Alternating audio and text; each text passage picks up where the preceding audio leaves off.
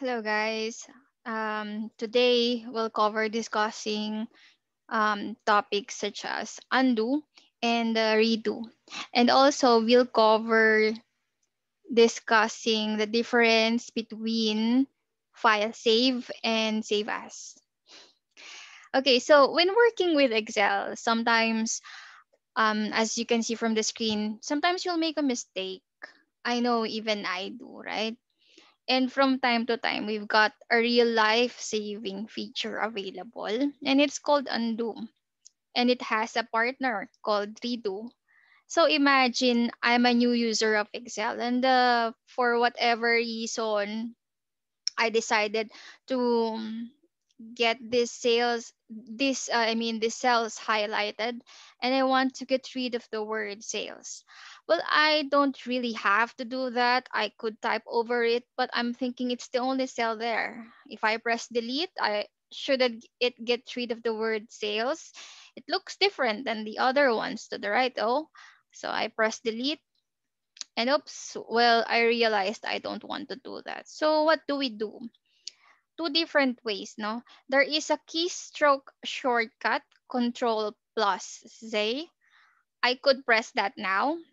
Also, at the top of the screen, in the quick access toolbar, you'll have an undo button. So it looks like a counterclockwise arrow. And when you slide over it, you'll see the word undo and followed by the action that was taken most recently, right? So it says undo, clear. And then the keystroke shortcut. So I'll click it. Okay, if you undo more than what you wanted to undo, the category to the right here is called redo. As it labels itself, it falls onto that category. No, I just undid the clear. And then what I just undid falls into this category of redo. The keystroke shortcut for the redo, as you can see, is Control plus Y. Well, now, as it turns out, I wanted in the end to keep, so that I'll press Control Z or that undo arrow at the top of the screen. So once again, it's really a handy feature, right? Although it works for most of the commands, however, it does not work for every single command. No, one category of commands is that you cannot undo relate to the sheet tab. So if you can see down below, there's this. If we can recall in the past videos, this is the label for the sheet undo dash redo.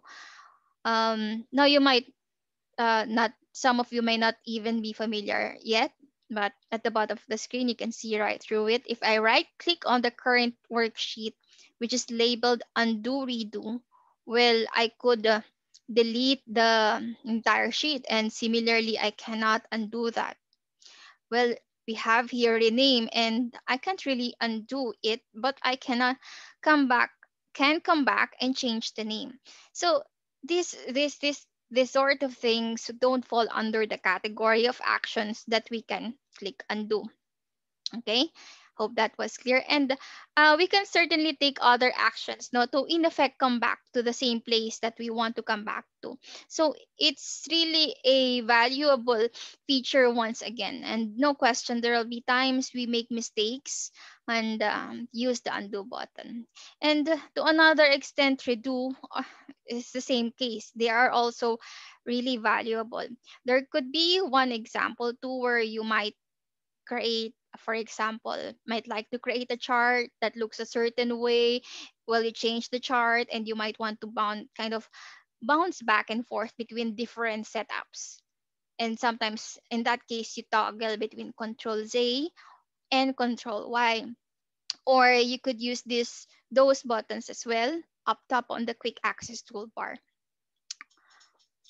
Yeah. But no, once again, no question. This is a feature you'll definitely probably use widely in Excel.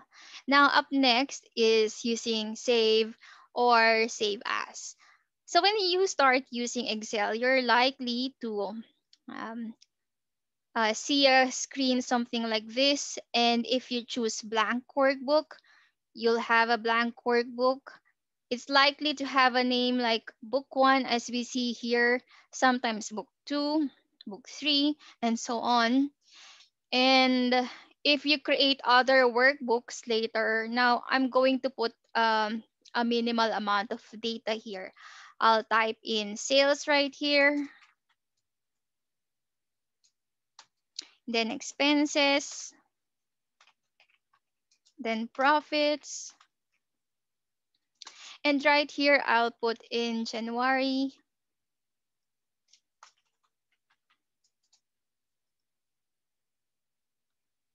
and drag it across to the right. Let's zoom it a little bit. Now, periodically, when you look in Excel, you need to save your work. Um, well, let's get to the numbers later. If there's, however, in the middle of your work and there's a power failure right now, or if I accidentally turn off my computer and I've got to do this all over again, and what if I had filled in a lot of numbers here already and formulas as well, and it's a lot bigger, and I haven't saved at all. And when it comes time to save though, you go to the file tab and there are two commands that you see here. So which one really should we use? Save or save as? If there's any doubt at all about which command to use, always use save as. I'll use it here, but when you're saving for the first time, it makes no difference um which one, because they both will take you for to the same location, no? When you go to the save as, your screen might look something like this, and again, there could be some differences. I'm going to click browse. One of the things you are concerned it is when we save a file is where we are saving it, no? Okay, is it on a flash drive, is it on a hard drive, is it on a network somewhere? Those kinds of things, we need to give it a name. Well, book 1 isn't really that descriptive, right? So you can put in another name.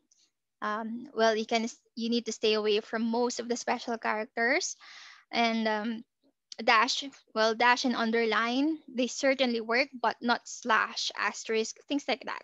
So we'll give it an appropriate name. Maybe call this 2020 sales report.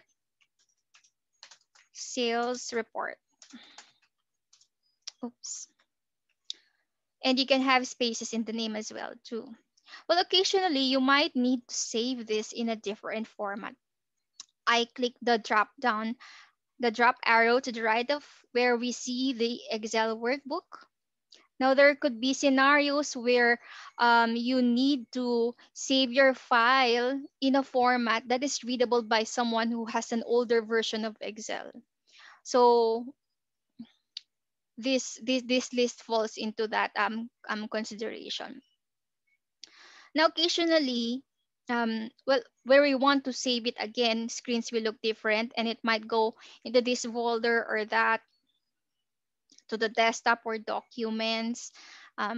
It's okay. You can scroll up and down to see different locations as to where you might want to save the file. We've already given it a name. Then we click save, and that name appears at the top of the screen. Well, suppose we put in some more numbers in here, and that we need to save. So for example, what we really mean is most of the time after saving a file for the first time, it's simply update. Well, we don't really see that term in the menu, but we can go to file, save, and simply do that. Automatically, this is updated. And slightly faster is the icon on the side of the quick access toolbar, save, up here. Okay, and notice it has a keystroke shortcut, Control S. If you've got lots of data on your screen and you click that, there will probably be a slight pause, and then you'll see an indicator at the bottom of the screen down below, and then the file is saved. So most of the time after saving a file for the first time, and that we are not trying to change its location or its name, well, we must use file save there. But anytime we need any of those other changes, either to the location or name of the file or the file type even, on that note we use file save as.